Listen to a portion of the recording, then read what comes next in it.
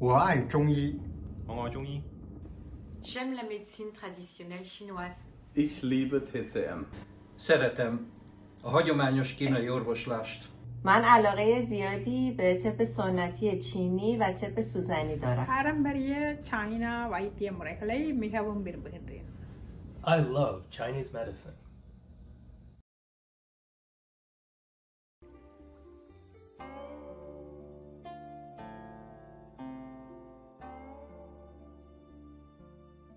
In terms of teachers, teachers graduated from TCM University in mainland China are an important part of the teaching staff of Canadian TCM colleges. In recent years, Canadian graduates have gradually supplemented the teaching staff, which will change the composition of the teaching team and become the main body in the future.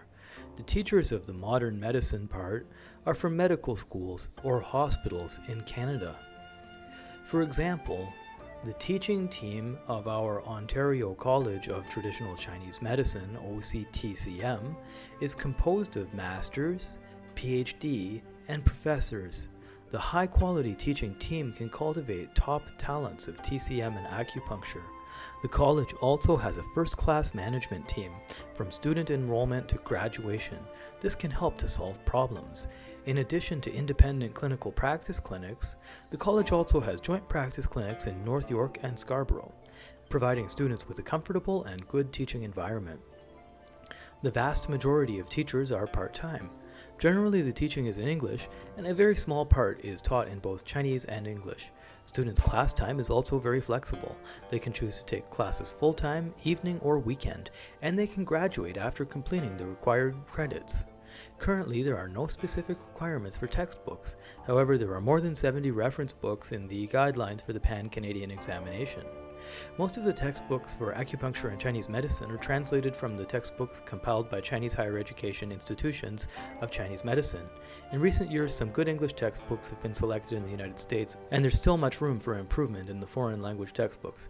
The textbooks in the modern medicine part are selected from the textbooks used by the medical schools in Canada. Annie, can you tell us when did you enroll in the program and what was the background before studying TCM acupuncture and why you choose learning this? Yeah, so I enrolled last year, which is May 4th, 2021. And my background is I'm a holistic health practitioner, and that's a year now. And the reason why I joined OCTCM because I wanted to add acupuncture as part of what I do. So I'm a holistic health practitioner for over 25 years. And, I do things like reflexology, acupressure, cupping.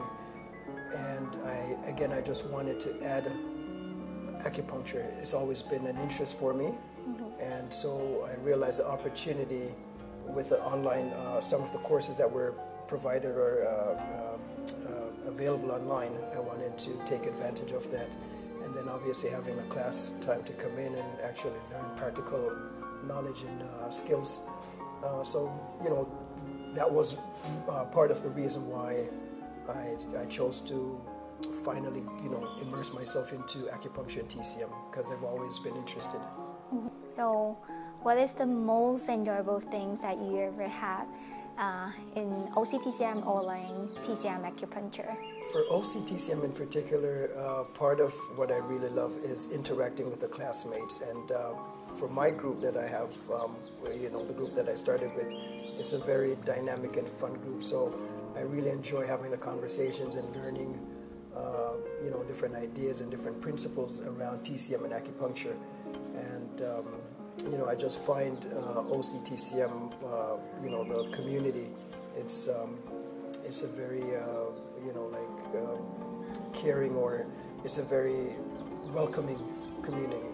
And, I thank Dr. Wu for what he's doing and providing this learning for people to immerse themselves into TCM and acupuncture. Thank you for watching. If you like our channel, please press like, share, and subscribe. See you next time.